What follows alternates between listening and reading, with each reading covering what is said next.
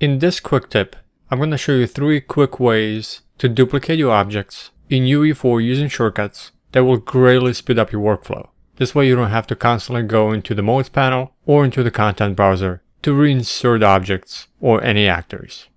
Select the object you want to duplicate, and the first shortcut is Ctrl W. This will duplicate the object and slightly move it off from the original object. The second shortcut, and the one I use the most, is hold down Alt plus left click hold and drag to duplicate the selected object. And then the third shortcut, you can press Ctrl C to copy and then Ctrl V to paste. All these 3 shortcuts will work, and my favorite one is Alt left click hold and drag. This will work on any object inside the scene, whether it be lights, any gameplay entities, static meshes, and it will also work on BSP brushes.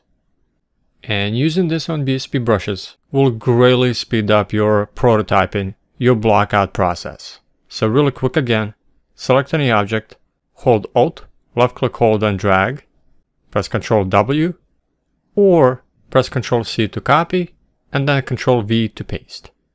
Thanks for watching. If you enjoyed this quick tip, please give it a like, subscribe so you don't miss any more videos, and visit worldofleveldesign.com for more tutorials and exclusive content. And I'll see you in the next video.